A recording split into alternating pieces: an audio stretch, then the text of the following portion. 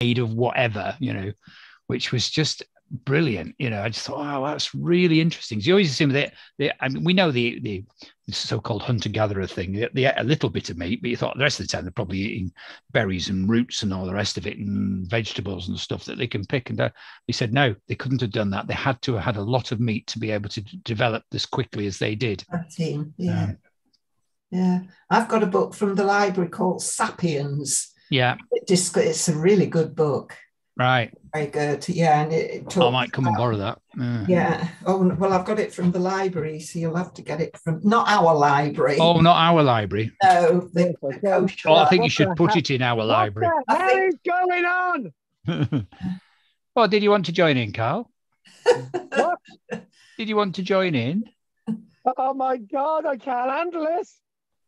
I want to talk about how language started. Are we doing You can talk about whatever you like. Why don't we talk about anything? Oh, okay. Can we talk about how language started though? Oh, interesting. Do you know one thing I would say about this, about these various different hominids, which we've said there are quite a lot of them anyway. The thing is, when you look at modern humans, we keep getting told that we only use a certain amount of our brain. Yes, allegedly 10%, but yeah. Well, if that's the case, we can be highly intelligent having a small brain. Ooh, interesting concept. Yeah. Well, that's just. Dinosaurs did quite well with small brains, didn't they? Yeah, exactly. Look at my baldric. He's a big animal. He knows his name. He knows his name. Yes, you shout baldric. Of course he does. It's the tone of voice I find. No, actually, different people can call him baldric, and he'll come. And yeah. It's interesting. If you call Nelly in the same tone of voice, it'd still respond. Oh, shut up. Whales are interesting like that because you've got dolphins with massive brains. Yeah. You could talk about dolphins a minute while I go and get something. Yeah, but some of the whales, which are obviously much bigger, have smaller brains. Yeah. Which is really interesting. So because you think, oh, the bigger the brain and all the rest of it, but no, it doesn't necessarily follow. And fish, from my early biology days at school, dissecting a fish, tiny brains. Yeah. And yet they can navigate across the Atlantic. You muted. No, you're not, Anne. I can hear you. You can hear me? Yeah. Yes, yeah. Oh, I'm having trouble. The thing is telling me I'm muted. No, it's lying to you. Okay. Clear. I was just going through tests to try and find out what had happened with it. Well, you just come on now. We didn't hear you before, but you just literally come on now. Okay, thank you. Your picture's very good, and so's Dreamer's. Nice plant behind you there. Yep. Yeah. It's just a basil, just one of these. Hello, Basil. Yeah. You're kind of colour coordinated with your top. Carl, are you not wearing trousers? I've told you about that. Please. No, I'm not wearing trousers. I always want to say to Carl, I don't know if you ever saw that Victoria Wood sketch. I didn't where she has a realise. boyfriend. She has a boyfriend called Carl. And she says, Carl, what's your favourite sandwich? Yes. Don't you I remember it. Yeah. Well, I don't know. I don't know. I like ham and I like cheese. What's going on? Just may I remind you, Carl, that you are live on YouTube. Oh, yes, we are.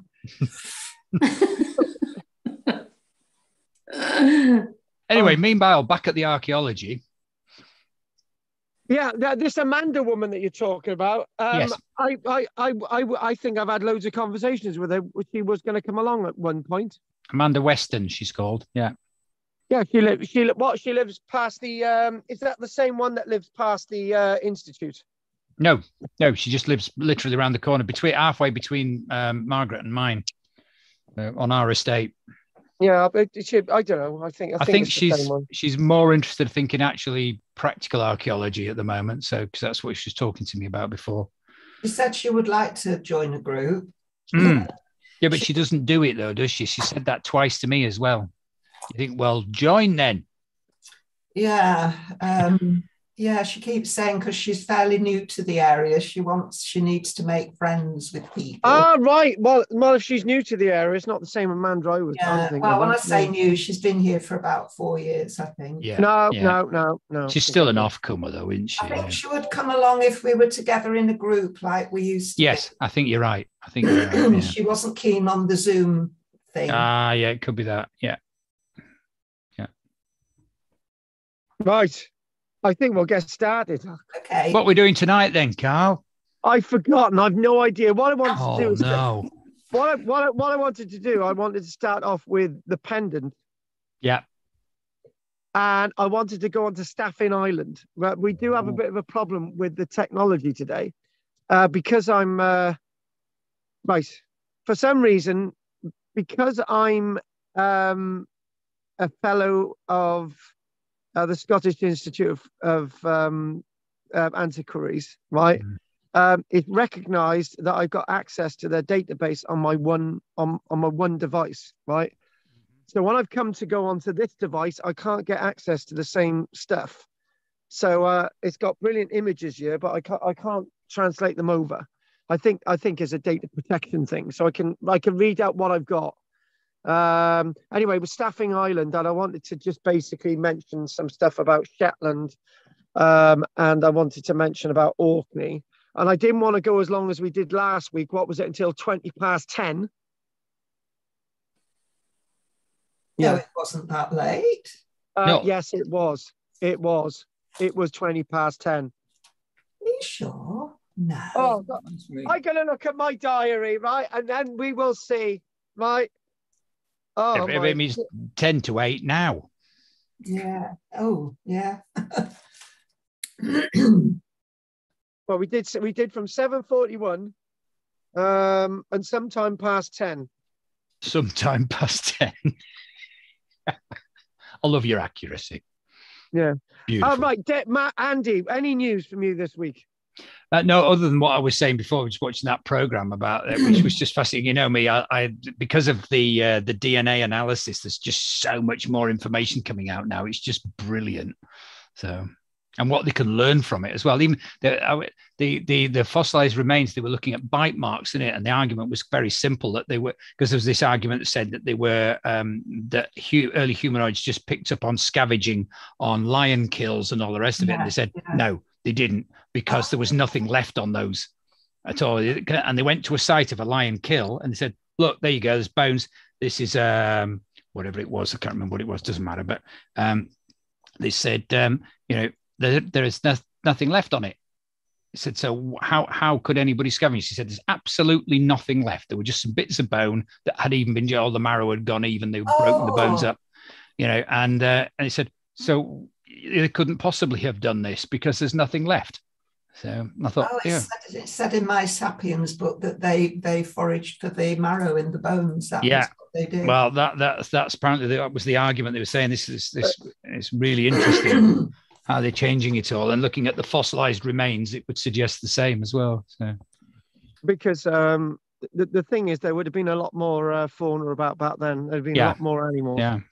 So and there would have been a lot more trees. That was the argument. That therefore they were organized and hunting, and therefore had weapons, but not necessarily stone, but that they and successful, because if they didn't, they had to be successful. Otherwise, we wouldn't be here. So, and Andy, can I chuck something in a mix that nobody ever discusses? We've never mentioned this before ever. What about hominids working together with other hominids? Other hominid types. Yeah. I'm sure. We always talk about there's a really nice looking Neanderthal red-headed woman over there. Yeah. We always and this is a Denisovian, and he's really attractive. So they meet and they have children, right? Yeah. And then their offspring meets Homo sapien and whatever, right? We always talk about it that way, but we don't actually talk about general cooperation. So if we want to if we want to sanitize this and make it operable, and I think this is acceptable. I'm really not sure, but it's the same as people arguing that a Japanese person shouldn't work with somebody in America to do something, and an Aboriginal shouldn't get into that mix. They certainly shouldn't work together, right? Yeah. Well, they do. Yeah. Well, you think about it. Yeah, If do. they're hunting and one lot's better than the other lot, they're going to work together, aren't they? Because they're going to get more food. So they're not stupid. Exactly. They're not stupid by any means. I'm sure they did. I'm sure you're absolutely right. Yeah. But nobody ever talks about that, do they? They just don't talk about it. And that's how they then interbred, didn't they? Because they'd have the joint meal afterwards and get on together and start doing things they shouldn't have been doing. But they lived in such small groups, didn't they, initially? And that's what we don't know. Yeah, we don't know exactly. Smallish groups up to about 20. Do you think? Yeah, but this is what I say, and this is the thing. But the fact of the matter is, if you look at Mother Nature, as Andy's been just offered his dinner, thank you for that, lovely. I would say this, right? If we want to contradict something that I say, and the same thing is said in books that we had groups of 15 to 20 people, right? Well, how do you explain you get massive herds of elephants, that huge beasts, and there are hundreds of them, right? Well, they can survive, right? You can get thousands of wildebeests. I was just going to say the wildebeest. They survive, right? Yeah. So what about having 100 human beings swarming across the landscape? They could also survive. So I'm just wondering about the language, because the one group would have developed sounds, names for animals and for one another. Hang on a minute. Hang on a minute. Let's stop you there, right? Yeah. What about people being shipwrecked on islands and cooperating with local people, and they're still able to eat, they're still able to do things, they're still able to do the same music. Eventually they pick up words. So you need to think outside that restrictive box. Well, I'm trying to. Well, I'm forcing you to, my darling. But I'm just thinking your group would have come up with a names for animals, and then you would come across another group who'd made up their names for the same animals. But it's not. So they would have they might get the language might mix together, because in a sense you've got experience even in our own country where we've had Vikings and Saxons and the French and people, and the languages come together. But then you've got before we were cut off from Europe, we would have had people coming across from Europe, and they would have had their own language. You've answered your own question, Margaret. You've actually answered your own question. I just think it's very complicated. No, but it's not complicated. That's what they're able to. The thing is, right? Peter went around the world on a boat, right? He went to ports and nobody understood him, right? But the fact of the matter is, Peter was still able to communicate with people. Oh, yeah. Peter was still able to wave. He was still able to sing with them. He was still able to drink with them. You know, so the fact of the matter is, it's what you've got to do in archaeology. You've got to massively rip up the textbook, and you've got to think outside the box every single time, like we were doing last week. Yeah. There is, you know, this is why when you go to university, they say, right, you can listen to the lecturer, you can write down everything the lecturer says, right? You can come up with one or two ideas. The people who get the top marks are the ones who come up with novel ideas, the ones that disagree with everything that everybody's saying. And then you think, actually, they got a point. Exactly, that's what we're saying. That's exactly what we're saying. Because what we did last week on the pendant. What we did last week on the pendant was thoroughly revolutionary. If you watch the recording back, there was a lot in it, and you know, we could have gone on longer. We could have gone on to 11 o'clock. We could have easily gone on to 11 o'clock. We were good. So yeah. Right, Margaret. Anything else you want to say? No, that's it really. Thank God for that, David. Oh no, thank you. Look at David. You should be like David. He don't say a word. Right, Peter. We still don't know what causes the pendant to react. React to what? He's on about, no, Peter, you've just said something completely out of context. You know, when you've got the pendant and you've got dowsing and you've got, the pendant, and you ask questions, right? Ask questions, it will answer. Yeah, it will answer. Yeah. Oh, yes. It will answer. And weirdly enough, Peter sent me on a bloody tangent, but we had a guy called Richard Harvey who used to come along to an excavation I used to have outside Cowbridge, right? And Richard Harvey one day came on site and he said, "Oh, right, we're gonna do some dowsing," right? Anyway, I said, "Right, there must have been burials here because it's part of a chapel, right?" There weren't any burials at all. We excavated the area. There weren't any burials. There was nothing there. It turned out that it wasn't a chapel in the first place, right? But because there were no energies there, he couldn't detect any energies because it wasn't meant to be there, right? So, there's something behind this technology, but I don't know how the hell Peter's put that into this conversation. Anne? No, I've nothing to say. Thank you. Anne's a sensible one. Anne, you've been pulling your hair out. What about you, Margaret? I got to tell you, not Margaret, Drina. Drina. I watched a program about Irish archaeology and the start of it, and it was really very interesting. Alan O'Hanlon, the comedian, presented it. Yeah, and it was really good. It was quite a political thing. There were two archaeologists. One based his work on Northern Ireland and found a lot of things, can't remember. And the other one was in Southern Ireland and found different things. And they were trying to make an argument for splitting Ireland into two parts. Oh, for God's sake. But it was interesting. There was loads of archaeology, honest. There was loads. Yeah, well, you should have just kept with the last bit and we would have been happy. Okay. Right. Don't mind me, Drina. Yeah, we've all got problems in life. Yeah. No, it's just that it was a political thing. Okay, fair enough. Right. Okay. So the pendant the other way around. Yeah. Now, we're not really going to spend too long on this, right? But everybody's gone away, right? And you've had time to think. And I'm going to ask you all, just give me a couple of sentences of what you think this is, Peter.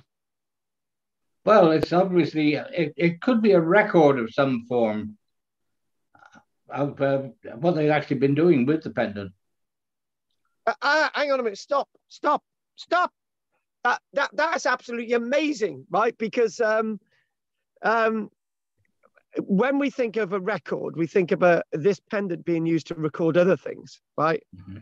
So Pete said the pendant is to record what's been done with the pendant, which is completely different from actually recording something, right?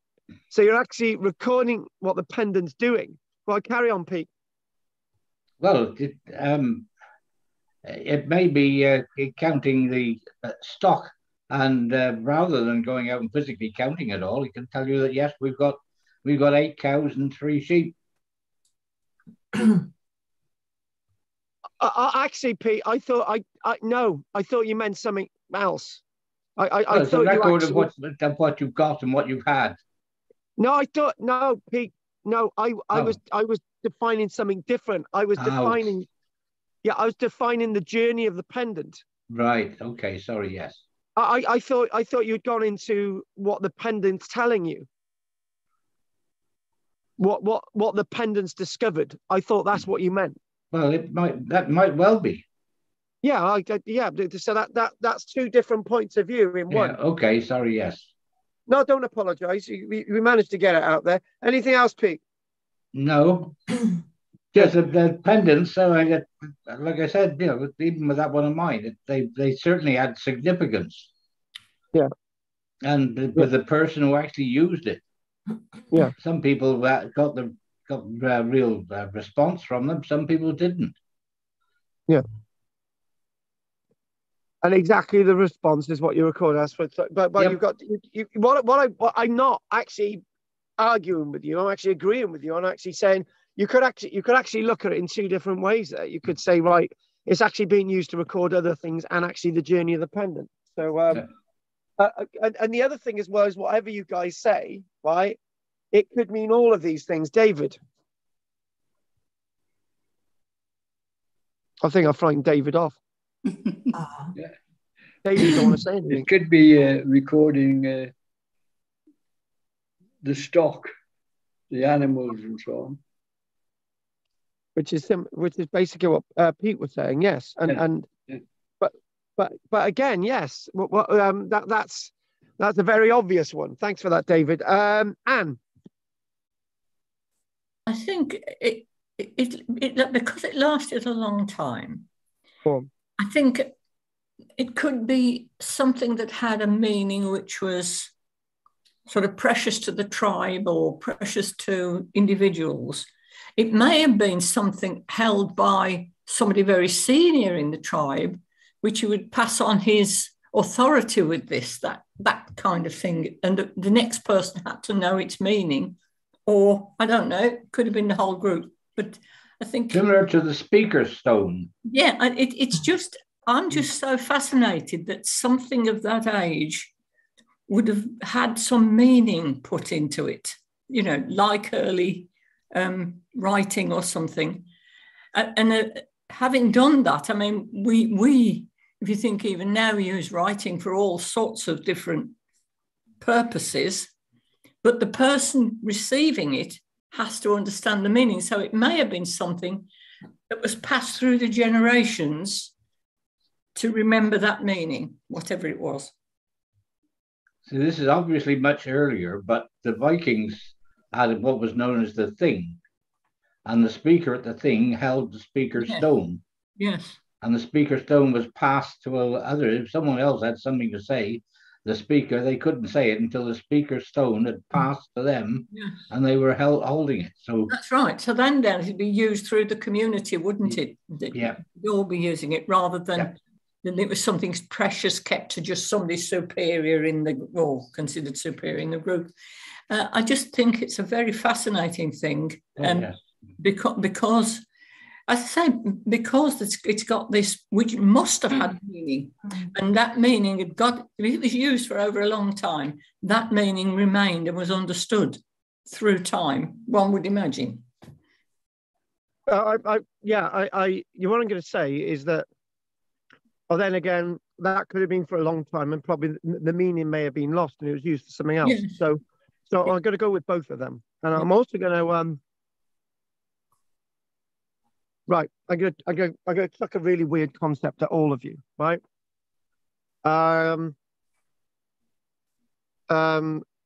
Somebody gets a Victoria Cross at Islandawana, right? They get the Victoria Cross at Islandawana, right? It's just a cross. It's a medal, yeah, and it's indicative of an award that's associated with somebody that fought at Rorke's Drift, for example. Now, could that not be the same as something like this? And what I'm talking about is that you're given this. I underneath that it's going to say Rorke's Drift, right? And it's going to be the Victoria Cross.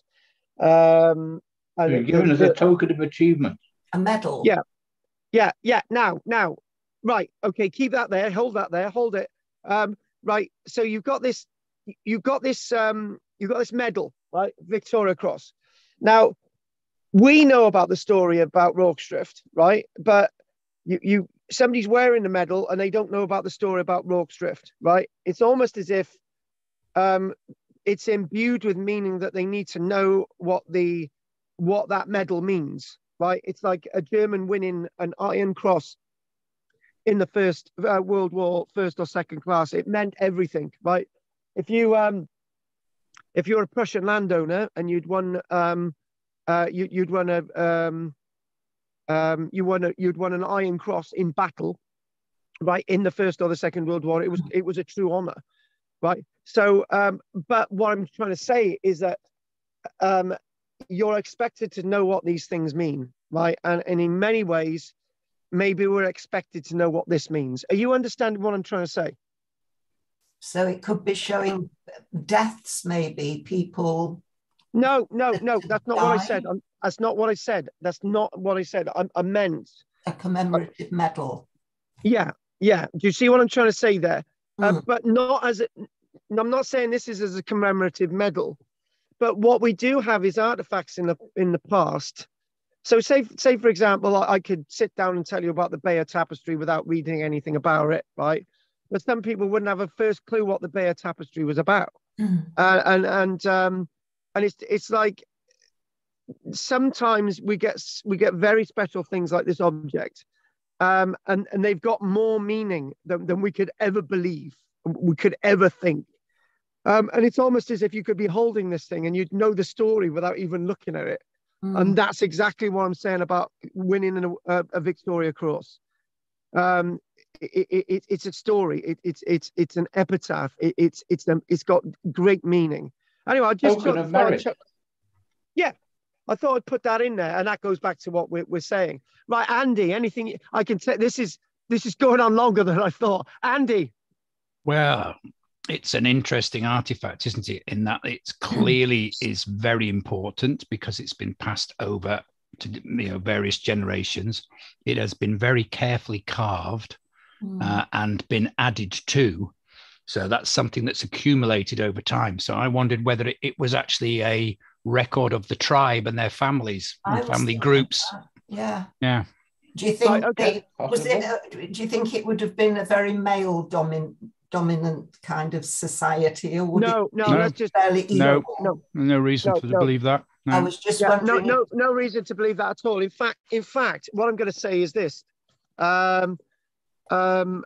you've actually just taken us down another avenue, right? Which we're going to do in a moment, right? We're going to link this in with Avebury, right? And the reason why both Andy and I have shot you down, Margaret, is because. No, I'm going to use it in those words. Because when you think about women's football, right? Women's football was massive and attended by more people than attended male football in the early 1920s, right? And then it was banned by the male-dominated football association. Yeah. Right. Now, the point is that women's football was more popular than men's football, right? And it's difficult to understand that now, but it was, right? There were the biggest gates for football attendances were first met by women's attendances, not men's, right? And the point is I'm getting at is that we look now and we think, the women actually won. Beat Germany. I was actually egging for Germany to beat the English, but that was something else. And so was Pete. Pete wanted the Germans to beat the English as well. But anyway, the point is that it's almost as if we picked up something that was already happening 100 years ago, right? It's just what we've done is come full. I'm going to say it. There's nothing special in women playing football, right? Because they were already doing it years ago. It's just what was happening. There's nothing special about it at all. Women do football. Men do football. There's nothing special about men doing football. There's nothing special about women doing football, right? Because we do it. And that's the point. And this is with this object. We did it. It's there. And not to disagree with what you said, Margaret, but to obviously strike us there. And what I'm going to do, I'm going to actually... I'm going on a tangent, deliberate, because this is what we should be doing more of, tangents. Can tangents I just ask something though?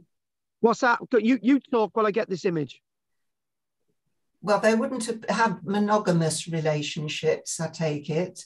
How do you know? Well, I don't know, but I'm thinking maybe the women had children by a few different men. Was it maybe a tally of who had which children? Did they know? Did the men know which children were theirs? I like that idea, but you know how complicated that is in nature. Yeah, very. Yeah. What I'm going to get at, what I witnessed myself, is that I've got chickens and I've got ducks, right? Now, earlier on, I've got a white cockerel and a white chicken, right? And there's a brown cockerel. Well, the brown cockerel wanted to mate with a white chicken, but the white chicken was the brown cockerel's hen, right? And they fought over it, and it didn't happen, right? It was the white cockerel's hen. Well, the fact of the matter is, right, that happens on low levels. And obviously we go out there, right? Crows mate for life, right? Blackbirds mate for life, right? So why can't human beings? So do swans, yeah. So Margaret, you keep shooting yourself in the foot. Well, I don't know. I think they probably would have spread themselves around a bit. I think they would have had children by various different men myself. But how's the human race, and how's the human race changed? Because it certainly they mix all over the place now, don't they? Yeah. But why wouldn't it happen there? Wouldn't happen then? Margaret, what I'm going to say, right? I'm going to say yes, and I'm going to say no. There were some animals, and there are some people that would like to stick with one person. Possibly, yeah. No. We're not going to do possibly. We're going to say yes, because in modern day society, there's men and women who like to sleep around, and there's men and women who like to stay with one partner. Yeah. So we're gonna say both of the. Margaret, we're going to say keep doing this, Margaret. We're going to because we're going to we've got what we're getting at is that everything's working. We need to keep looking at everything working and not looking at a timetable of results, which timetables of results just don't give you the answers. Right. What I wanted to do is I wanted to chuck in Avebury quickly. Avebury itself, we're in the Neolithic period. We're 5,500 years ago. And at Avebury, we used to think that there are 90 sockets in the ground that held stones around the outer circle, right? But in some of those sockets, there's nothing, right? There's no evidence that in those holes in the ground, there was ever a stone, right? But you see reconstructions of stones being in those sockets, right? And there's a point to this which directly links us back to the pendant, right? What I'm getting at is that what I'm actually getting at is that I believe that each of those sockets would have represented a family, right? Because there's no stone being placed in those sockets, it means that it was never used, right? That's my assumption. But when you think about Stonehenge and you think about stones moving around and there's this and there's that, and you know these types of theories where this big thing being moved from over there to over here and all the rest of it, what gives people a mindset to do that? And also, quickly before we go back to the pendant, I made a video the other day of a church called Llan Wen Arth, right? The reason why I remember it, because Llan means place or area or religious site. Wen means white, and Arth means bear or Arthur, right? Anyway, so it's a really old name. There's a link to that. So as I went into the church graveyard, I looked down at the ground, and the oldest gravestone was there, dating to about the 1600s, used as a slab, as an entranceway through the kissing gate into the church graveyard, right? Now that's talking about reuse, exactly the same as we're talking about this pendant. This pendant has a much bigger, a much varied history than we give it credit for, right? So anyway, who haven't we done yet? We haven't done Drina, so go for it, Drina.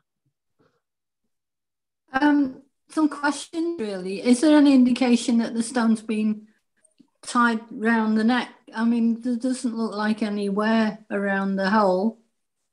There is you are right. Yeah, you are right. On the opposite side, there is wear because it's worn against whatever it was brushing up against. However, yeah. Hang on. Yeah, you are right because it doesn't look like there's wear in that hole. No. However, it doesn't mean to say that the hole wasn't worked again. It may have been a smaller hole and then it was widened. Yeah. Well, I was thinking of the outer edge of the stone, that's all. Go on. That doesn't look rough, does it? No. So you're right. No. But then again, Drina, because that looks fairly cleaner compared to the outside, it may have actually been reworked to make the hole bigger. Yeah. So okay. The other thing was, if you look at the palm of your hand, which is creased, you've got a line right across, haven't you, that's a bit wobbly. Do you think that would be, say, the palm of the chief, and the others are all family, like somebody else suggested? And if they're going to get more children, there'll be later grooves. Yes. Like a family tree. Yes. My God, I like it. I do like this. The thing is, right? I have thought long and hard about just stopping lecturing, right, altogether, right? And I've told you about this. You can't do that. Shut up! No. I have thought about stopping lecturing altogether, but the problem is if I stop lecturing altogether, we're not going to have these discussions, right? And the information that we're talking about now, which expands our minds, we're not going to be doing, right? So therefore, if I go out live, if I go out live, sort of doing my live shows, and I don't have this information, those live shows ain't going to be much good because we haven't tested things out. We haven't had discussions. So in other words, guys, you've got me for the long haul. Well, hey. Well, you have, Margaret. I'm not sure about Drina. Oh, you rotter. You all have a cross to bear. Yeah. So have we asked everybody now? Is that it? Have we done Andy and Pete? Yeah. Yeah. Did we do Andy? Yep. If it wasn't those little notches on the long lines, it would just be a design, wouldn't it? It's those little notches that mean something. Yeah. You don't suppose somebody's just scratched it for fun? No. Those would have been really hard to do. They were so small. And also, if it's done for fun, Drina, it would have been a fun object that was designed over a long period of time, which even makes it even more interesting. Yeah. The one thing that we came to a conclusion with on Thursday, and this is probably my last word, right? We'd done everything, and my lecture on Thursday was quite short, right? And the reason why it was quite short was because I didn't really have much time because I was going to see my daughter, but the one thing that we did think about, which was illuminating, which I'm sure that we did on Tuesday, but I got a recap on this. The concept that that writing, if this is runic writing or a form of communication, right. The concept that writing is art rather than a way of recording things. Right. So what I mean by that, right, is that we've got a book in front of us and we read the book. Okay, the book itself and the writing in it is to give a message. Right. It's not art. Right. The information on this golden syrup flavor porridge pot, right, is not art. It's meant to tell me that it's a golden syrup flavor porridge pot. Right, Asda, Tesco, other brands available, right? So what if writing itself is actually art? Right? In other words, what you offer the world is art. In other words, writing could be said to be part of humanities, not just English literature, right? Drama scripts and film scripts are classed as art, right? Because they're performed. That's exactly what I'm saying with this. Well, in other words, in other words, we're broadcasting letters as art rather than broadcasting letters as a form of communication. And the communication is in fact the art. Yeah, art is a communication, and I think much of if you look at the different writings that have come in the world, they're sort of based on art, aren't they? The shapes are developed from patterns, and That's where calligraphy comes into it, particularly the Japanese calligraphy is an art. Yeah. You can't separate them really, art and writing, can you? The form of writing. I don't mean the meanings of writing, but the form of writing. Yeah, but you do if you do English literature, but if you do writing as art, one thing that my ex-wife used to do, right? She used to get bits of paper, newspaper, right, and she used to rip them up, and she used to put the words on, arrange it on a picture, and they used to get letters, and they used to have different forms of letters to create art. That's what I'm talking about. Yeah.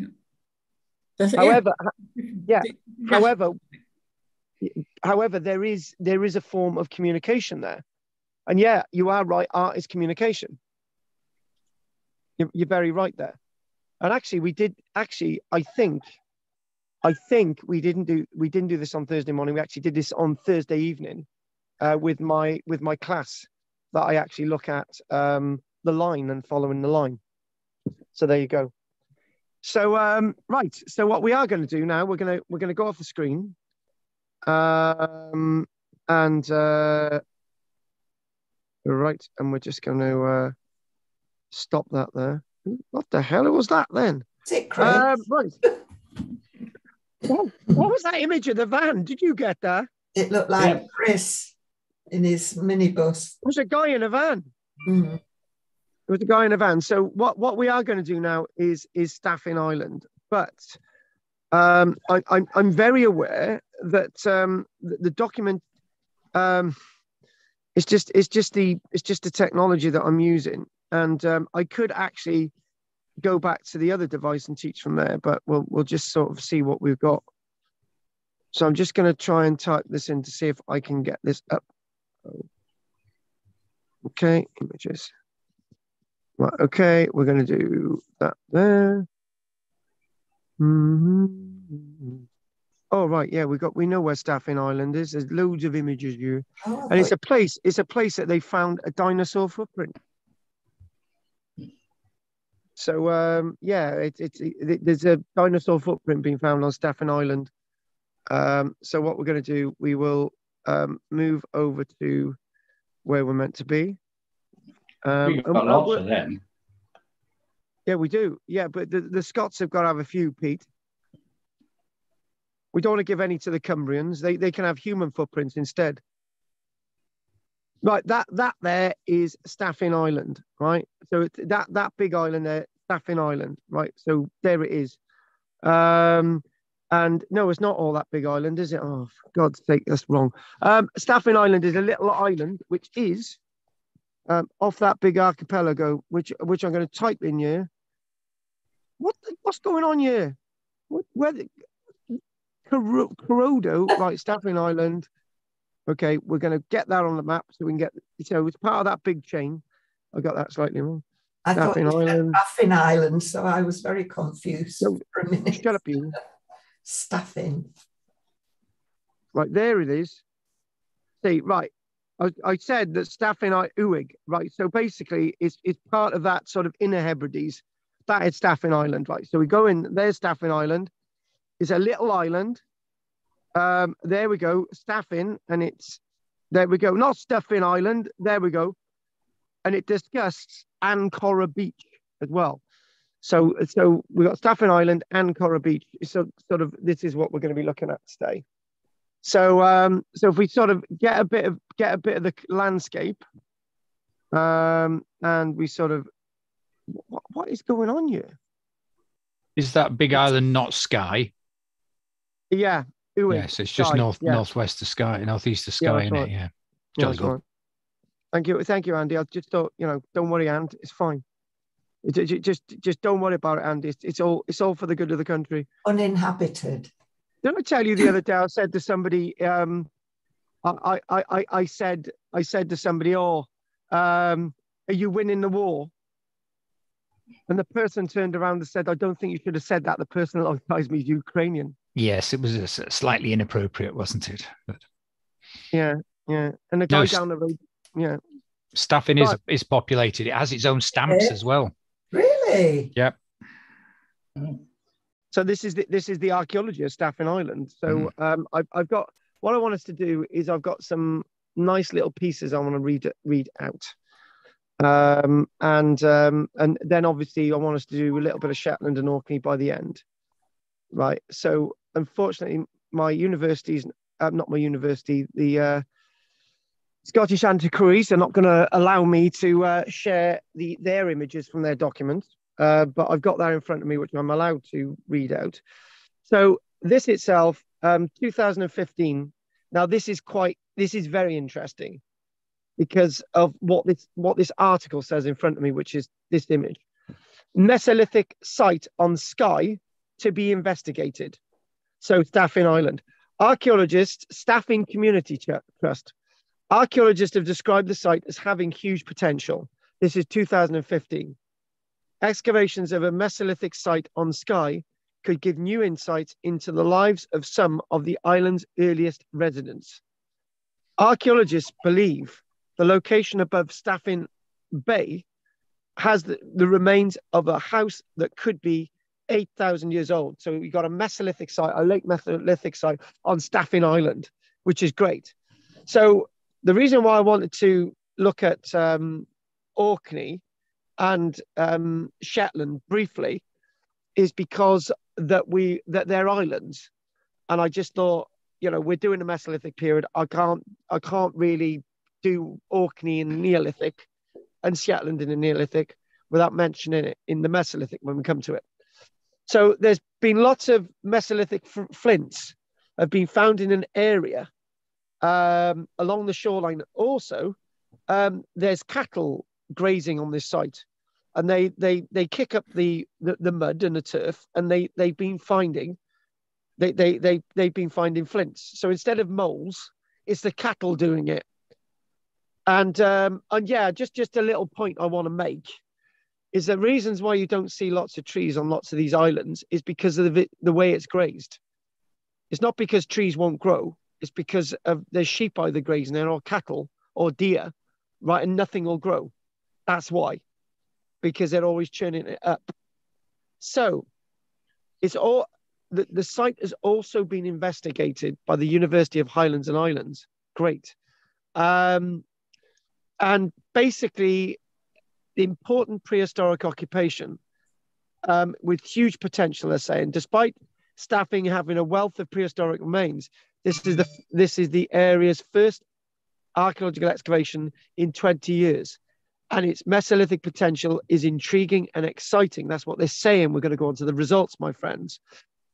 So during the Mesolithic period, also known as the Middle Stone Age, Scotland was inhabited by people who were basically more or less able to walk back and forth to these islands because they weren't disconnected by the sea yet. But obviously they would eventually be disconnected by the sea. So what they're looking at is later evidence from the Neolithic, but they've done radiocarbon dates here, and they found out that it's Mesolithic activity. And also, just quickly, I mentioned where you saw that little bit of a spit of land on the map, and it said Ancoran, which is part of the island Skye, and then you've got Staffin Island. That's where the dinosaur footprint is. A dinosaur footprint, it says, dating to 165 million years ago. So what I'd like to do next is also, there we go. So we actually did cover this a little while ago, but we just briefly looked at it. Hazelnut shells being found there. So what we are going to do now is I've got this headline news. Now what we've got is Staffin Bay dig dated to Mesolithic period. So this is what we've got. These are the results. And then we've got another bigger scientific paper, which I'd have loved to have shown you in images, but I can't. I don't want to be struck off. Right, anyway. Staffin Bay dig dated to Mesolithic period. Nuts. Now this brings it full circle. Nuts found during an archaeological excavation at Staffin, where from the hunter-gatherer period more than over 8,000 years ago. The hazelnut shells were discovered during the 5-day community-led excavation in September 2015. So it was only a 5-day excavation, which is probably enough, really. So radiocarbon dates have now confirmed the excavated lithics date to the Mesolithic period. And maybe, this is quite shocking, maybe it might go back to 9,000 years ago. So, wow. So that says that we've got stuff going on these islands, which is really old. When I say, it dates in with the island of Ronsi, which isn't too far away, and Colonsea, where we were looking at the limpet shells and all the other shells there. So some of the charred hazelnut shells, they dated 2 of them. And the charred hazelnut shells date from a whopping 8,800 years ago. Again, repeat, 8,800 years ago, and they're charred. So they're part of the human activity at the site. So they got hearths there. The hazelnuts were recovered from soil samples from the lower part of the sequence at the site, suggesting human activity may have occurred over a long period of time. So we're going to stop there a moment, and we're just going to assess this very thing. So the remains that you're seeing in front of you are actually later remains, right? And the other remains underneath, which they're looking there, are actually Mesolithic. Now we've got a problem. And what is the problem, right? We, in archaeology is destructive. I don't need to remind you of that, right? So if they needed to work out what's below that later material there from the Neolithic period and later, they would need to move that or destroy the archaeology to get to the Mesolithic. Agreed? Yeah. Because you can't go below that without removing it. Agreed also. So the reason why, one of the big reasons why we don't get lots of Mesolithic stuff is because we can't get to it. Because if we want to get to it, we've got to destroy the stuff above. And that is the dichotomy, right? So then what we need to do some inference. We need to sort of think, well, hang on a minute, let's think about this, right? So for archaeology to be there and it's well developed must mean that there was stuff there before. Vis-a-vis, lots of Neolithic sites in the country probably have Neolithic sites below them. Start again. Lots of Neolithic sites across the country must have Mesolithic sites below them. And also, the other thing as well is, if we're too afraid to destroy the Mesolithic archaeology, which is going to be very precious, right? We do so at the peril of not knowing that there might be Paleolithic evidence underneath it. Actually, Paleolithic sites underneath Mesolithic sites that we haven't been able to get to because it means destroying the delicate Mesolithic archaeology. Think about it. Think about it. So in other words, lots of the new techniques coming allow us to read through the layers without destroying the layers, which is going to be the next landmark of breakthrough in archaeology, which is happening now, right?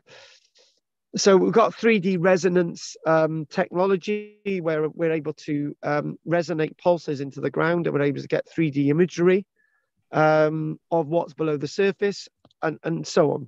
Anyway, that's another thing. So the archaeological excavation also revealed fragments of worked bone and thousands of flints. So you're talking about a very small area and thousands of flints. Oh my God. So there's a lot. And okay, do you know what we said earlier on? We said about, what was it we said? Right, we said about Margaret. I shot Margaret down because I was actually shooting myself down. I said, look, Margaret, we got small populations. And then I said, well, why couldn't we have had bigger populations, right? Why do we have to restrict ourselves to something that I've been telling you for years, right? Why can't we have? And obviously what we do, we are restricted as well by trying to put everything in one timeline, right? So we see lots of flint, right, from the Mesolithic period, and we think, oh my God, does that mean to say that people were living there? Loads of people were living there. Well, people may have lived there for a long period of time. So we've got to really think logically about this. So the archaeological excavation yielded work bone, the flints, as we said, given an idea of a highly advanced people. And the flint assemblage recovered from the same layer is currently being quantified and analysed. So to quantify the archaeology, what you do is you say, right, how big is the archaeology in the area? Can we say that the Neolithic evidence goes over there and over there and over there? So you take an area, right? And then what you do, you work out how big this excavation is. And it looks like it's something like 3 by 6 meters long or whatever. Anyway, so you say, right, so if this, and then you work out how many flints you might find across the site, giving you an idea of the activity. Whew. So the new dates are earlier than we could have ever believed from this island. And they're the earliest recovered archaeological evidence from these islands there in the Inner Hebrides. And what we're thinking is that, and this is the University of Highlands and Islands talking now, a certain chap called Dan Lee from the Archaeological Institute, University of Highlands and Islands, we are really pleased to have such convincing Mesolithic dates from the site. This hints at the huge potential for additional excavations in the area and presents a great opportunity to understand life in Staffin during this period, I will add, that we don't rightly understand. We don't. So confirming that people are living in this area 9,000 years ago is a huge bonus to all who took part, and we eagerly await the next phase of research. So what we've got vague evidence of settlements, which is not vague at all. We got clear evidence of settlements. We got eating habits. We got hearths. We've got lots of stuff going on. We've got lots of flints and so on. And you also got to think. You've also got to ask yourself a question: if all these flints are all gathered in one area, what the hell's going on? Are they trading flints there? Are they napping flints there? Is it a flint waste tip? What's going on? Why are loads of flints there? Are they special flints? Did somebody have OCD and they decided to collect all the flints together? They may have done that, right? And this is one thing that I'm saying in the past. One thing that we do, we put our modern parallels on the past, but then we say, oh no, they didn't do that. Like OCD, right? See, I've got OCD, as most of you know, and so the fact of the matter is, there are certain things people with OCD have got to do, right? So, and you think, well, they couldn't have had OCD in the past. Well, why not? Why couldn't the people have had obsessions? People did have obsessions in the past. They butchered all our animals in one place, or they decided to live at a place, and they decided to dump things in rivers, and they decided to build burial chambers and do this. These are all obsessional activities, not necessarily ritual activities. So the work is being funded by, and this is quite shocking. The next thing, it's being funded by the Highlands Council and sort of various other organisations like the Carnegie Foundation. But this is interesting. Scottish Fund, the Staffin Bay project and the University of Highlands to discuss how further work can be carried out. And this, there were over 200 participants in this project. 200, and I think that's quite amazing. School pupils were involved, student archaeologists, professional archaeologists, various visitors. And for such a small excavation, it's basically inspiring that people are so interested in these areas of our past. And what we've got to do is shout out that history has so many different aspects, rather than just looking at, say, the Iron Age, or just looking at the Roman period. There's so much out there to study.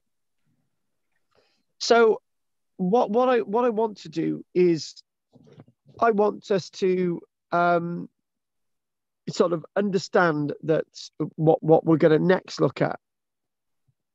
And there they are excavating away, and get an idea of the soil, and obviously excavating at the site. And these are some of the objects from the landward site called Corran, which is Staffin Bay. These are some of the objects that have actually been found. And you see that little object up there, right? On the right, in the right-hand corner.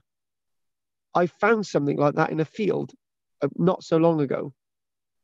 And I gave it to a woman that I was dating at the time, and I wish I'd kept it. Because that may have been a Mesolithic object. Anyway, it was random in a field, but there you go. So what we're going to do is I'm going to introduce this sort of scientific paper that I've got here, and maybe what I might do is sort of show you from the screen maybe what we've got, if this will permit me. So it's basically Corran, Staffin Sky, and this site is as revolutionary as what they've been founding on Staffin Island. It's just that little bit of a spit that overlooks Staffin Island. So that's what we're going to do, and work that was undertaken in 2012. And also, guess who should be involved in this project? Nikki Milner. Where have I heard that name before, Andy? Is it that woman who's been excavating at Star Car for the last 100 years? So I want us to look at what I've got here, and there's some great stuff. And it says about, I haven't mentioned what this is about, have I? But we're going to do it. The Corran, A-N next word Corran, C-O-R-R-A-N, rock shelter on the northeast coast of the Trottenish Peninsula Sky contained a series of shell middens, other deposits with evidence for human occupation from the Mesolithic periods and later. So obviously, a rescue investigation of the site in the winter of 1993-94, immediately prior to the anticipated total destruction by rock blasting for roadworks, included the excavation of a trench dug down to bedrock. A total of 41 individual identifiable pieces of archaeology that they came across, from later prehistory to earlier prehistory, from hearths to archaeological evidence going all the way into the Iron Age. So the lowest 10 layers were identified initially as Mesolithic on the basis of bone, tool, and flint typology. A series of 18 radiocarbon dates indicates they contain the residues of other evidence as well, and middens and all sorts of different things. Microliths, early Mesolithic activity. So how early is this Mesolithic activity? And above it, you've got Neolithic activity, human bones, and so on. And what they found as well is they believe that it's a rock shelter. They're living in sort of rock shelters, was located below an outcrop of baked mudstone and near a source of chalcedony. Now, we don't mention chalcedony much. Chalcedony is a material that was used if you couldn't get hold of chert or you couldn't get hold of flint. Both these lithic raw materials were widely used during the Mesolithic, as far away as the island of Rum. So you're thinking about material from this site was traded for a wide area. We don't often get chalcedony. So chalcedony silica is just basically like it's a quartz looking material. It's softer than chert, but it can be made into flints and various other things. When you think about microliths, you think mainly about it being flint, but it's not. So it can be various other objects as well. So what we're going to show you, well, do I show you this on this? I think we'll go off this screen share. And obviously associated with the Skye excavations. They got that toggle. We mentioned that toggle before. This is where this came from. And obviously the extended excavations where this site there, that's what we're looking at there. So I got this in front of me, which I'm reading out, but obviously I got to try and show you some images from what I've got here, but I can't get it on here. It's locked me out because I've got access via my phone. So so I've got to basically do the copyright thing. Any images that now are shown belong to the Scottish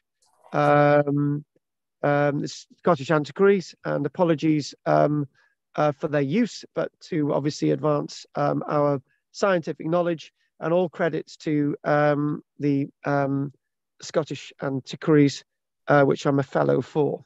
So if we want to show this now, I had to do that. I'll just do that now. Stop sharing. Right, okay. So we're going to try and show this from here. It's not showing. Oh, there. Hang on. Where's it showing? Hang on a minute. I know how to deal with this. There's a way. Hang on, I've got a torch on you. Oh, I got the torch. Right. If we do this now, how should work? Hang on. Hang on. Oh, hang on. Right. Right, there we go. You can see there's the little island at the top, and there's the little site there. So it's a square that we're excavating, and it was very close to the sea, and it was eroded away. So that's what we're looking at, and what they've got.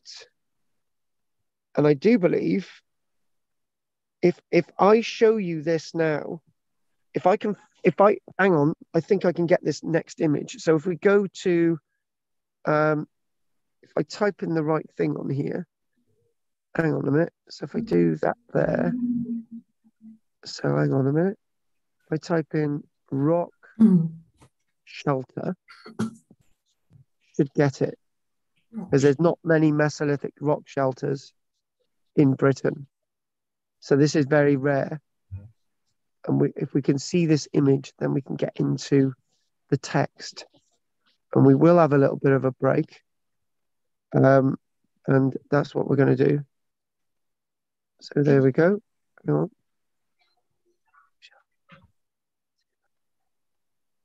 Give me the rock shelter, please. Give me the rock shelter. Show me the rock shelter. Oh, Boulder Dash. It's your fault, Pete. Oh, sorry. I can't find this image. Oh, why is this? We hang on. I'll just see if I can get this again. You should apologize again, Pete. I'm sorry. No, it's okay. It's okay, Pete. We can't always be like this. But hang on, I can give you an idea of the coast, and I might be able to show you. It's not what I'm looking at. Hang on, hang on, is that it? Hang on, that might be it. Is that it? Hang on, visit that. I'm just going to double check this is the one I'm looking at. Like, is this the image? I want to get this right. Scarf. Oh, hang on. Oh my God, look at all these images. Oh, wow. Well, this is by accident. These look good, don't they? No, we can't see them. I got what I wanted. Wait. Oh, you can't see them. Oh, right, that's okay then. This is the site we're looking at. I'm excited now. Right, okay. It's simple things. Simple things excite simple brains, Pete. I just pressed the wrong button and I got it. Love it. It doesn't usually work with women, Pete, when you press the wrong buttons. Oh. There's the rock shelter there on the left, right? So what we do, we've got all these beautiful objects that they've been finding. And this is about rum. So that's like Chalcedony, right? But it's not, it's chert from another site. And that is the one. This is what we're talking about. So they've excavated there, right there, on the left there. And then I get very excited. And I say that you can see the soil there, can't you, where they've been excavating. Now, this is basically along the shoreline. And you can see the problem that archaeologists are up against, that they've got a rock shelter like this. And rock shelters in a British context are very, very rare. That's why we get excited about it. So the archaeological site referred to here as Ann-Corran Rock Shelter is situated, as we know, north eastern peninsula of Skye. Now, this itself is a basaltic rock, a basaltic lava rock that was laid down in the Jurassic period over 165 million years ago. And guess what that links us in directly into the dinosaur footprint, because that dates from the Jurassic period. Yeah. Just made that link. There you go. So this, so what we've got is that we continue to see archaeological evidence at this location. And at this site, the cliffs give way to a broad bay, which is full of archaeology. And the site itself lies at what is technically a headland.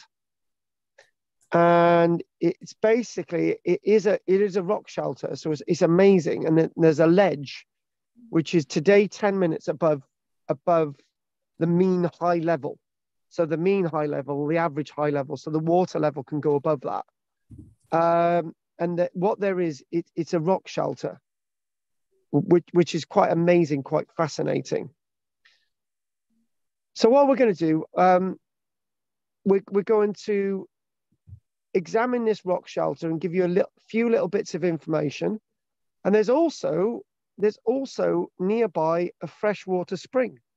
So you've got a rock shelter that they've got access to a freshwater spring. I can't make this up. It's just so bizarre, this article, but this is an academic article. It's a great one. And just a couple of other things, a cave which has got access, well, a rock shelter that's got access to fresh water. I think that's great. So what we've got is that we've got these objects, and it's got this nice little article, and it's talking about Mesolithic middens, the Neolithic period, and here we go. It's talking about middens, example Ann-Corran. The midden at sand appears to be solely Mesolithic. So we've got what we're saying with that, and maybe after the break we could read a little bit about this out. And what we're saying there is that in some areas we've got just Mesolithic activity. In other areas we've got Mesolithic and Neolithic and Bronze Age and other activity. I've just naturally only just come across this, and this is from a site known as Sand. A scallop that they're saying has been cut. So this is a little new one. Do you know what I might do is, do you know what, it would be really good to give this justice next week, this site, because I've only just really come across it now by complete accident. So we'll keep this image here because it seems a shame to sort of puddle pit over that one. So we're gonna, I want us to finish at I want us to finish at what was I going to bloody say? At just around past. So we're just going to, because I made up for it last week. Shut up. It was Pete's fault. He didn't stop talking. Right. So okay, I want a cup of tea as well. So it's 9:30 now. So Margaret, anything you want to say, darling? Did you say they'd found stone tools there? Yes. Were they made from that basaltic material? They were made from the silicate chalcedony. Yes, some of them. So, and that's been traded all the way over to rum as well. But you get other microliths as well that they're talking about in this article here. So, and back then, were all those islands connected? Was it just very shallow water between them all? The Outer Hebrides, the Inner Hebrides would have been linked to the land, but the Outer Hebrides was probably more or less, but probably very early on in the Mesolithic, maybe some of it could have been linked to the Outer Hebrides, but let's not go there. So I wonder if the animals would have been able to wander freely from one place to another. Yeah. I know these days they swim the cattle across, don't they, from some of the islands? Yes, they do. They still do that, yeah. But mind you, they have a good old wash at the same time. Have you seen the back ends of some of these animals? Yes, yeah. Not very pretty. Yeah, would the sea level be that level? No, the sea level. At this point, you could still get over to Ireland. Mm. But obviously there's pseudo deep water going out to some of those outer islands. So it's difficult. It's a difficult one. Mm. It's the same as Shetland. People argue that Shetland was part of mainland Britain at one point, but one or two people say no because there's some deep waters, deep trenches in between. So, okay, who else have we got? So, Drina, have you done your bit? Yeah. I've got a cake. I need my cake. Peter's gone, so we don't do Pete. What about you, David? Anything you want to say, darling? No, thank you. What about Annie? No comment at this point. Okay, and you, Andy, give us your comments. I was just intrigued with on a more general turn about Mesolithic sites that virtually all the ones I've ever been to and all the ones that seem to be discovering, they're all stuff coming up at the surface, flints on the surface, and yet the rule of thumb is, a meter for every 1,000 years. And I think, isn't it bizarre? That we're finding them on the surface. Yeah. At all these sites, obviously the coastal ones are getting eroded, so they're being found. But I mean, the last one I was on that one on the Ribble was just lying on the surface. Weird. It's right. Okay, we can answer this one quite simply, right? Oh, we need a chart. We need my little doodah. We can answer this quite simply. It's a really valid question. All of these are valid questions, right? So obviously you've got lots of these sites that we get in the Mesolithic period are relatively now fairly high up. So if you look at Hawick, even though it's near the coast, it's still fairly high up. They're all on tops of things, yeah. Yeah. So if you think about where the archaeology is now alongside the sea line, right? They're right. Okay, this is quite simple. Spit it out. So you see them now, they're near the shore, but sea level's risen 10, 15, 20 meters in some of these areas. So they've been quite high up. Right. So being that we know that the upland areas were felled of trees first, right? That means that any material, any soil is being deposited further down. Yeah, it's migrating down, isn't it? Yeah. That means that the soil levels are less up in these upper areas. So when we come to the archaeologists seeing them, the archaeology isn't that deep, and that makes perfect sense. However, Andy, you've just hit upon another quandary, right? Inland sites, where Mesolithic sites are sort of fairly low lying, that's going to be covered by deposition material from upper areas. So we're not going to be able to find the archaeology for a very long time because it's deeply buried. Yeah. Like York. It's got a lot of deposition. Yeah. Were these islands densely forested? Yes. Because they. Okay. Yes. But when you've got them densely forested and then the trees are removed and you've got high winds, that's also going to massive erosion. Yeah. So it actually it comes down to the other thing, Andy. We're very lucky to have the archaeology in the first place. Yeah. Good job it's stone and not something more flimsy. Could have blown away. Yeah. Shut up. Right. Okay. I think we'll have our break now. I think I better put the camera off just in case. All right. See you in a minute. Okay. Yeah, see you in a bit. Well, we'll see you in 5 minutes. Oh, I can't uncross my legs, they're glued together. Oh.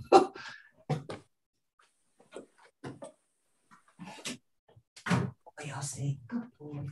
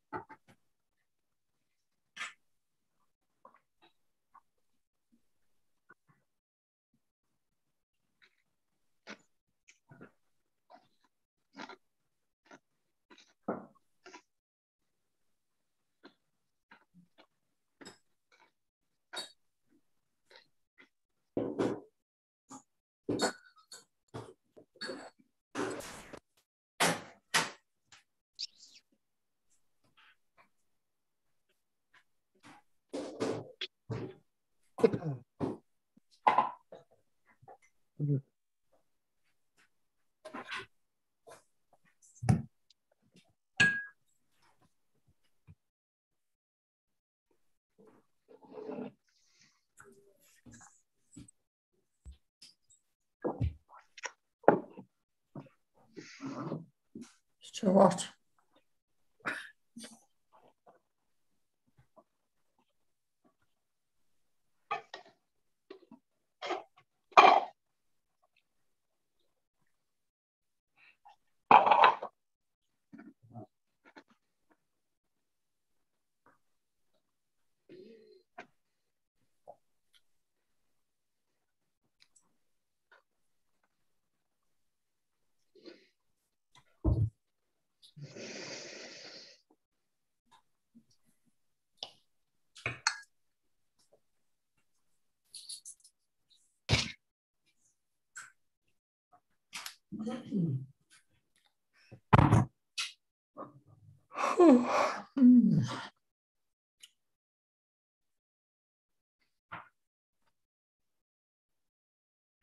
Have you enjoyed the weather today, David? It's a bit warm. Have you managed to get any sunshine? Oh, yes, yes. It's been a lovely day. It has been a bit too warm though, hasn't it? I've been out shopping and I had to come and sponge myself a bit. I was really over hot. You have to excuse me because I'm topless, as you can see. It has been too warm. Don't you find sitting on a leather chair without a shirt on is uncomfortable? I think I would. I've actually got a folded blanket on the pot that I'm actually sitting on, yeah, rather than the red leather chair itself. Yeah, as you say, it's more comfortable that way. Yeah. And there's a cushion behind me. So you're insulated properly. Yeah. How was Sandra after a fall? She said she was all right, but today, the last 2 days, I've been trying to get over her. I can't get an answer, so I'm only assuming she's gone back into hospital again. Oh, no. Oh, dear. Hope it's she's really suffered. I will send her our love when you do get to speak to her. Well, yes, I always do. Thank you. Yeah.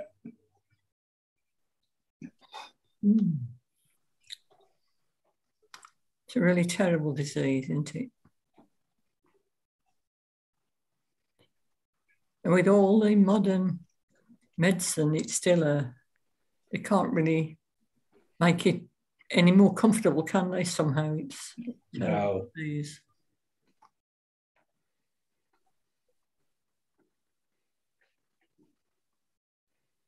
I wonder if it's always been around. I've not ever heard any historic things where they, you do hear sometimes about medicines that were going on, but cancer isn't something. I think they just died from it. They would have died from it, but I say it's not something, like you hear regularly of some kind of diseases that were around, say, in the Middle Ages or something. Yeah. Mm. But I've not heard of, and that's never come up in any kind of literature I've read anyway. But don't forget, average people didn't live that long anyway. No, they didn't. So, and to detect it, you would need X-ray and sort of modern examination systems that we have. They never had that. And maybe because the point is, children can get it. It isn't net. Yeah. It gets worse with that, but children can have it. I did come across something recently where I have a feeling it was ancient Egypt, where they got one of the mummies they discovered had cancer. Didn't they? Yeah. I was reading. Because I've wondered how long it's been around. Yeah. They knew about type 1 diabetes in Roman times. That was a disease. So you do hear of some of these diseases around in different times, but cancer. But you think there was one mentioned then? Yeah, it's something I've never come across.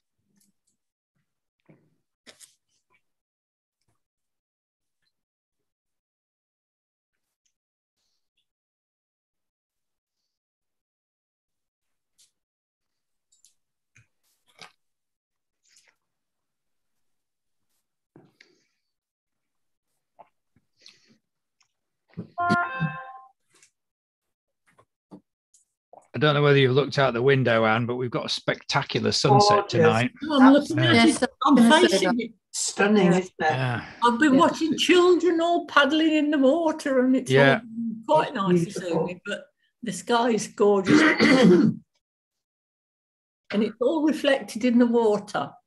Yes. The pink. Yeah. It's all reflected in the water, and the water's fairly still at the moment. I love evenings like this when the water's still, particularly.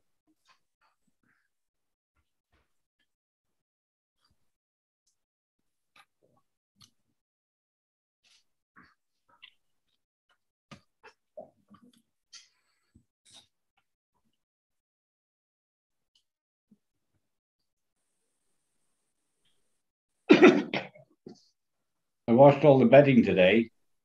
I made the bed up, but I haven't put the duvet back in the cover. I don't know whether to or not. The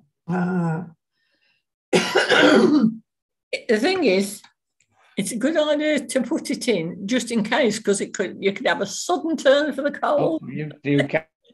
You absolutely try to do it. Yeah. Do you know, there was an article in the Manchester Evening News about Arnside saying what a wonderful place, a hidden gem, just an hour from Manchester. And they were describing it, and they said there's an amazing variety of wildfires. Wildfires? Wildfires. I think they need flowers. I think they do. I think it was a misprint. I went out for a picnic yesterday, and it was lovely. We were sitting all amongst the harebells. I think the harebells are lovely, and I often miss their season, because I try and keep a. I walk the dog over the knot every day, and then down to the caravan park, and then back along the beach, and it's been so quiet. There was hardly a soul to be seen yesterday and this morning. More or less. There's crowds down here most mornings. Yeah. Along the front here, there's been quite a lot of people. I'm out fairly early with him, but it has been really, really quiet. Right. You won't be out before anybody's up. Well, I just saw one person yesterday, I said you're the first person that I've seen, and I've been out for nearly an hour. Wow. When I was there, I stopped at Braithwaite Farm, which is just outside of Ironside. I don't know if you know of it at all, but it's within sight of the knot. Yeah. Oh. What farm? Braithwaite. Braithwaite. No. I don't think I've heard. Not that I'm very Andy will know familiar it. with all the names. I'm not. I'm terrible in geography. Oh, I don't know that. Braithwaite's quite a Cumbrian name. I know a lot of Braithwaites. All right, yeah. Yeah. I was hoping to get into Ironside to see you all, but my scooter was crapped out, so I couldn't get in at that particular time. So I missed you all. It would have been nice to meet up. Yeah, it would have been nice. That was my intention. Yeah. Oh well, you'll come again. Yes, I will. We'll have a meet up. Yep. We'll have a meet up with Pete the Meat. Yeah. Are you there? Are you there? There. In my Sapiens book, this is where I got onto the language thing. It goes on about language. That's where I got it from. And it says that we like to gossip. We've always liked to gossip. We're a social animal. It's our key for survival and reproduction. It's not enough to know the whereabouts of lions and bison. It's much more important to know who in their band hates whom, who is sleeping with whom, and who is honest and who is a cheat. There's nothing unusual about that. No. It sounds pretty normal. Surprising. It is a bit surprising. You tend to think it would have all been about animals and food, wouldn't you? But apparently the most important thing was gossip. Well, obviously the animals and things are important, but they're not as interesting as what's happening amongst the local population. Yeah. What's they're indoors doing? Yeah.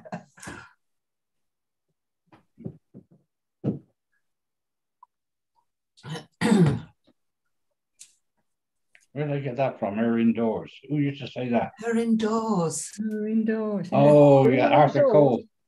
Oh, that's it. Yes. Yeah. They're indoors. They're indoors. Mm.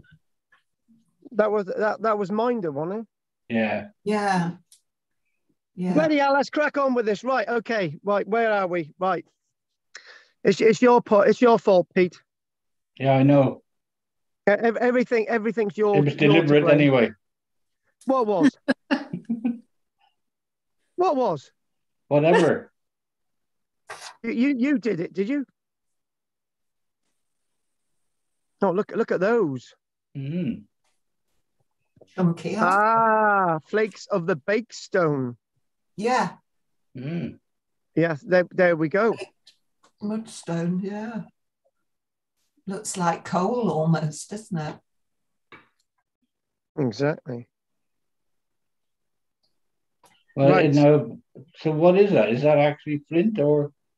No, it's not. It's not. It's basically it's a very well. You've got the chalcodony and you've got these mudstone tools. So these are they'd be useful. It'd have to be very hard. Yeah. Yes. So right. Anyway, let's crack on with what we were going to do. So my screen frozen. Can't see anything. Oh, you can hear me, can you? I can hear you, but I can't see anything. The screen seems to have frozen. I can see 3 people all drinking, but they're not moving. It's like stills. We can see and hear you normally, though. Pardon? Yep. We can see and hear you quite normally. Right. Right. Let's crack on. So we've got the biggest problem is that we've got with this type of archaeology along the coast is that it's in danger. It's a rock shelter ledge. So they've excavated it. So technically, it's become basically a sea cave now. And they're trying to excavate what they can. And what they're finding initially what they thought with this archaeology was it only dates to about 7,000 years ago. But we're now starting to get an overall sort of idea that this dates to about 9,000 years. So the implication of what we're getting is they're starting to see that the sea level is obviously very different from what it was in the past. So during the excavation, they found out, and they actually went down to the original surface level. And when they went down to the original surface level, they found out obviously a lot of material had fallen down onto the archaeology itself. And when the rock shelter itself, and they found that there was an association with the rock shelter and actually a fresh water source, and the fresh water source itself wasn't actually too far away. But obviously what we got to think about is it's how the geology and how everything is eroded and changed over the years, and how this landscape has been changed by other activity. So in 1993, the instability of the cliff face adjacent to what they were doing slowly started to reveal that they've got very important archaeology that they needed to excavate and reveal. So what they needed to do in the archaeological excavation, they come up with an archaeological strategy to recover material for dating, which they were able to do. And it was only a small area that they were excavating, so that was pretty helpful, that they could put all their resources into a very, very small area. And so the excavation itself was an excavation which was an area of 6 by 6 meters in area, directly within the rock shelter landscape. Large chunks of it have actually been eroded away. And what I'm going to show you, I'm hopefully going to show you this image on the screen. If you can actually see this and you get an idea of the rock shelter, and if I can sort of scroll through some of these things, hang on a minute. What I could do is if I sign in, Andy, I'm going to do something stupid now, Andy. I'm going to sign in from here, and you'll be able to see some of this stuff. On join meeting. Obviously, I did say that I couldn't do and share you them directly, but so I just show you the images. I think that should be okay. Right. So if I got this, and if I go out, so this is where it either goes wrong or right. Oh, we're gonna have the feedback thing as well, aren't we? Okay, let's see how it goes. If there's loads of feedback, then you know how it is. Hang on a minute. Go there. I really want to show you these because they're great. Right, okay, stop that there. So if we allow the other participant in, which is me. So if I'm admitted.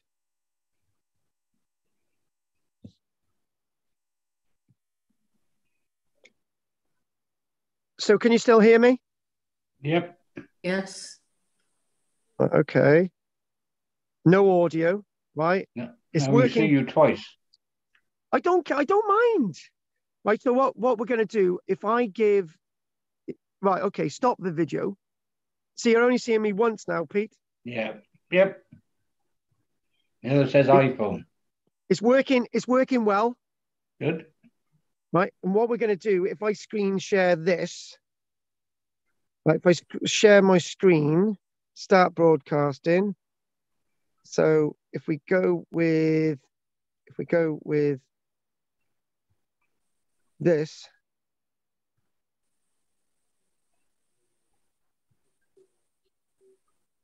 Are you able to see these images? Yes. Yeah. No. Oh, right. So you've got all the article now. So basically, this is what we're talking about.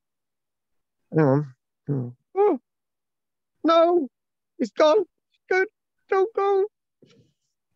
Going back to Staffin Bay. Okay, so I'll just try and keep to some of the images, keep away from the text, and we'll keep away from the copyright issues. So we quickly go through that quickly. Right, okay, so this is what we're talking about. That's a landscape. So we got Angkor in there, opposite Staffin Island, right? So we got that. We know where the site is. We've established that. That's the area that they're excavating, right? So it's sort of 10 meters above water level, but it's very near the coast. So you've got that sort of erosion problem. And there is where they're putting the road in, right? So obviously it's not going to be eroded away anymore, but it's got to go because they've got to put a road in, right? So this is the area they're looking at. You can see where this is all sort of, you know, there's been problems with erosion and so on. And if we sort of go back up there, that's the area that we're talking about. You can see it's so close to the sea. And there is the rock shelter. This is how it is there. Okay, so it's just sort of 10 meters above sea level. That's mean high water. So the water level can go above that or below. And then what we then have is that's the area they excavated along this rock face. And so if we go to, say, this is what I mean. They had to put the road in. So it helped them excavate a bit deeper. And what they're saying is that this is rather interesting, that all this rock face, all this cliff face has gone and eroded over the last 9,000 years. And that's the excavation. So in this area that they've excavated. So it's a very small area that they're excavating, but they're obviously getting all this information from it. So this is what we're talking about. So they're excavating down, very small team. And this is sort of an overview of the archaeology. And this is what they're recording for the archaeology that they're finding. And those are the complicated layers. So this is how complicated the archaeology is, with all the different boulders falling down. So you've obviously got these layers 32. All this is sort of the earlier stuff. This is the Mesolithic stuff over here. And you've obviously got all the other layers of deposition over time. And there's more in the one part of the trench than the southern part of the trench. And it's showing all of these things here describe the different types of archaeology that's actually been found in the excavations. And they're saying that they've got burnt deposits there. And this is what we're talking about, all the burnt archaeology. So obviously we've got, they're burning within some kind of rock shelter that could technically have been some kind of shallow depth of cave. And obviously more of the detail of the burnt deposits, and obviously all the other deposits. So this is actually the Mesolithic world you're looking at. These are the Mesolithic layers. And there's lots of grit and sort of shell in there and so on. And there was a pin found which was associated with a later layer and later levels. So you've got all this. So what we're going to do is if I go to the conclusion, which we're going to do, because we don't have a lot of time now. So hang on. Right, so the excavations. So we've said that about the excavations as it's showing.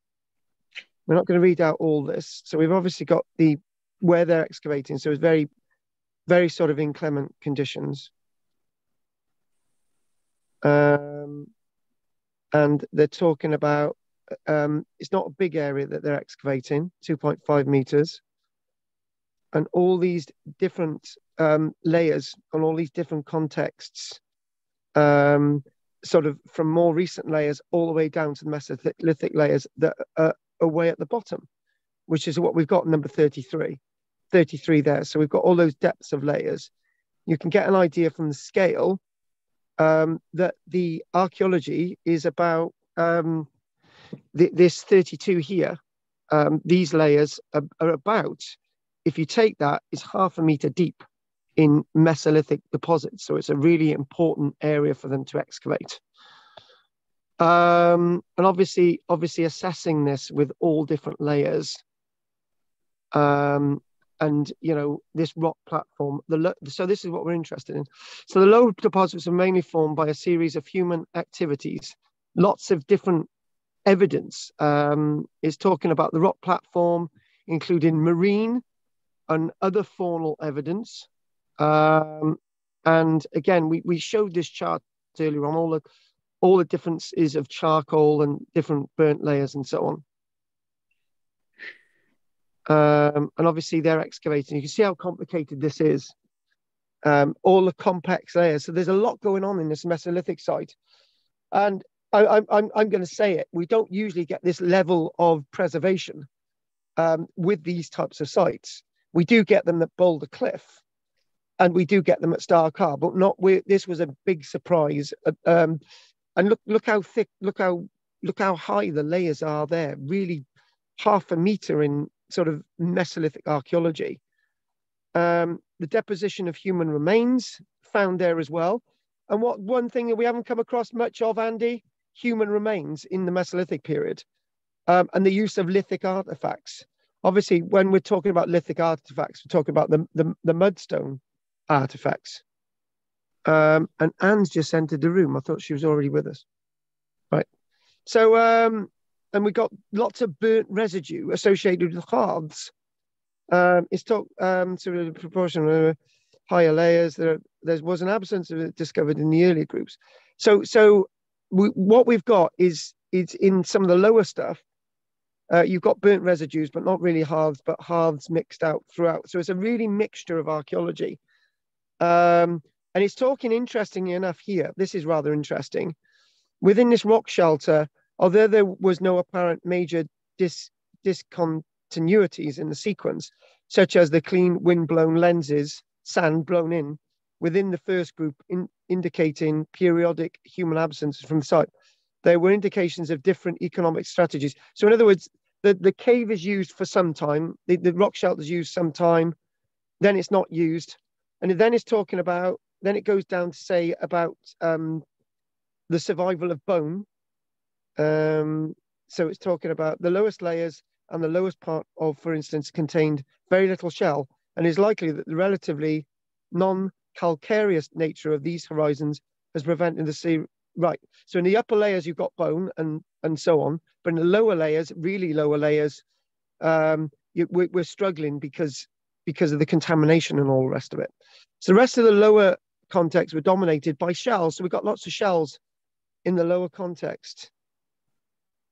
And I do believe that's what you're seeing. Those are all bits of shells. So it's full of archaeology. It's such a mixture of archaeology going on at the site. Huge mixture. Massive. Preservation of bone and antler remains in these lower contexts. Amazing, thinking about antlers. So, so the extent, so what we've got is the significance and configuration of these contexts. And then it goes on to say that in the upper layers, you've got evidence of Bronze Age and Iron Age evidence within this sort of rock shelter. And to be honest with you, I think that's quite amazing that we've got a place that's used for a very long period of time. So in other words, this rock shelter, like we see with lots of these other Mesolithic sites, is used for in the region of 6,000 years that people are using this rock shelter. It's not a cave. We're referring to it as a rock shelter, which is sort of more of an overhang rather than a deep cave. This is why I said it was like a shallow cave. So anyway, that's that from Staffin Bay. So we've got lots of exciting stuff, and keep watching out for Staffin Bay. And what I'd like to do next is I'd like to put myself, if I want to come back. Oh yeah, so I'm going to stop the screen sharing now. If we get that there. So, right, okay. Right.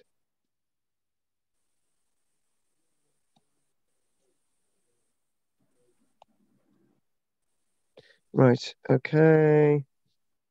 Guys, okay, right, where am I? Am I still on the screen? Are you there? Yes. Right, you can hear me. Good. Yeah. Right, okay. So I'm back on the screen, yeah? Right, so what I want us to do is I also wanted to mention about Orkney and Shetland as well. So I'm going to quickly do that now. So you can ask questions about Staffin Bay after the break. Not after the break, at the end. But I wanted to mention two things. When I went to Shetland, there was a site called West Voe. And I remember going to the site at West Voe. That was also being eroded into the sea. And we went there, and that was where the earliest evidence of the Mesolithic period was in Shetland. And the dates here almost slip into the Neolithic period, but we've got evidence going at West Voe going back at least about 7,000 years ago. So in other words, for us, that's sort of in the Neolithic period, but that's classed as the Shetland Mesolithic. So the other thing I wanted to mention, so that's the earliest stuff that we've got from Shetland, a site called West Voe. And I'm just going to read out an old reliable thing that I used to read out, which when we look at the stuff from Orkney, right? This is the site that we'll be looking a lot at. It's called Orkney, right? So here we go, Mesolithic in Orkney. So compared to the wealth of material for later periods on Orkney, the evidence for human habitation of Orkney during the Mesolithic period is scant, probably for some of those reasons that I've mentioned on where we're looking at, I forgot the bloody name of it, Staffin Island and Staffin Bay. So the period of the Mesolithic where nomadic hunter-gatherers living in small groups and shifting according to the seasons and the availability of food supplies. This, along with the fact that they did not leave stone constructions such as Skara Brae or Maes Howe, means that they have left little trace for the modern archaeologist. But we know different, don't we? However, although we know that these wandering hunters crossed from Scotland into Orkney because it was part of the land 11,000 years ago, it was not clear when until the discovery of a charred hazelnut shell on Orkney in 2007. And this dated, amazingly enough, listen to this, right? We know that people were on Orkney from hazelnut shell evidence that they found a place called Tankernes. We know that people were on Orkney nearly 9,000 years ago. So, and that's how they would have got there. The ice has melted, the water levels are rising, but they get to Orkney. At this time, however, the woodland landscape of Orkney would have been unrecognizable to modern Orcadians. The sea level was considerably lower, up to 30 meters lower for Orkney. So today's green rolling Orkney hills would have been the peaks of high ground. What the Mesolithic hunters would have regarded as lowland areas are now under meters of water. So we've lost all that archaeology, as I said earlier on. A fact that goes some way to explain the lack of archaeological evidence on Orkney because it's under the water. However, some of the stuff higher up is still there. What the Mesolithic hunters would have regarded as lowland areas are now under meters of water. A fact, we've done that. Whenever they arrived in Orkney, it is doubtful that they settled in one place for any length of time. We don't know that though. Their survival depends on hunting and gathering food. So when one supply ran out, moved elsewhere. Maybe that could be. We don't know. We don't know if that's true or not. Really, we don't know if that's the case. Not from the other sites anyway. We're seeing that people are living in one place and whatever. So here we go. So obviously we've got an explanation of where all the archaeology is on Orkney, and we're still trying to find it. Instead, they may have been more nomadic people, maybe. We don't know. So they lived off the land, gathering roots, berries, and shellfish, and hunting birds and animals in a land recently emerging from an icy sleep, but also full of trees. And those trees on Orkney by the Neolithic period were almost gone. But that is another story. Right, that's it for today. Any questions, folks? No. Perhaps the lack of bones. Maybe they sent the people when they died, maybe they revered the water, seeing as they lived near the water always. Maybe they buried them at sea, sent them out to sea. Or maybe they just buried them in lowland areas and all those places have been eroded into the sea. But that doesn't explain where the bodies are for places like Star Car. But then again, Star Car. So we don't really know. That's a big question. But we've got some human remains at the rock shelter at Staffin Bay, but they haven't been examined yet, as far as I know. Mm. So anyway, is that it from you, Margaret? Yeah. Right. What about you, Peter? No, nothing extra for me. No, it's fine. Good. Enjoyed it. Okay. What about you, David? Oh, fine, thank you. Okay. Right, Anne. We haven't got an image for Anne, have we? Oh. Anne. Oh. Oh, well, she's obviously watching or hearing. I suppose she's not there. So, right. Okay.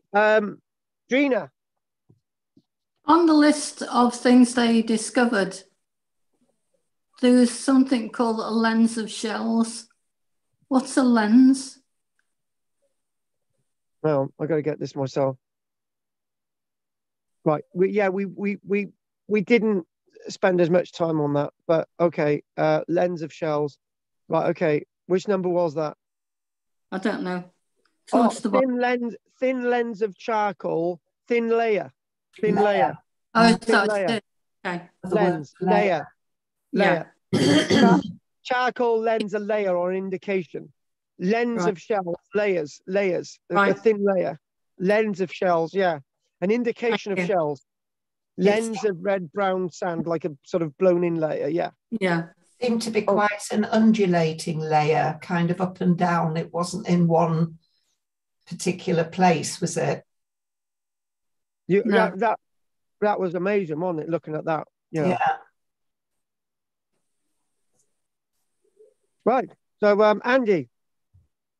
No, I haven't anything to add. Thank you. It was interesting. Mm. Good. Okay then. Well, more to carry on with the Mesolithic next week. And I just want to know if there's any other questions from anybody else. Is David still there? Oh, we haven't done David. We know, right? We're going to say goodbye to David now. Goodbye, David. Right. Bye, everybody. Hang on, David. Anything you want to say? Oh, thank you. Bye-bye. We'll see you Bye, next week, David. David. Take care, David. We know his technique by now. Wonder So what happened to Anne. Well, Anne's just strange. Technological problems. Yeah, the sun's gone down. That's probably what it is. She turns into a vampire. Oh, aye, Vampiro. The back lane vampire. Oh, that just sounds too bizarre. No, stop it. So they're finding more and more of these Mesolithic sites all of a sudden, or is it just because we're studying at the moment and we're seeking things out? Actually, I think all three. Yeah. Hmm. That's the way it goes. I think all three. Yeah. Mm. So Yeah, somebody's just coming to the door, so I'll have to just excuse me. I'll say good night now Okay. because I don't get back by. Right, good night, Andy. See you next week, Andy. Oh, he's left his bloody thing on. Right. So, anyone want to say anything else before we finish? No, that's it. Oh, fine. Very good. Thank you. Very interesting. Right. Okay. What time tomorrow, Carl? I won't be doing tomorrow now. Okay. So I'll let you know when we're doing it next. Yes, okay. Thank you. Okay, Pete. Yep. Okay. I'll let you know. I'll phone you up, Pete. Okay. Yes, okay. So okay then. So if Margaret, Gina, Peter, Andy, and Anne, if there's nothing anyone else wants to say, we'll call it a night. Okay. Yeah. Good night, all. Good night. Anyway, thanks for joining us, guys. Bye. Good night, everybody. Bye. Thanks, Carl. Good night, everybody. Bye. Thank you. No night, Anne. So what I'm going to say is that anyone wants to like or subscribe, please do so. I'm going to look at the chat box.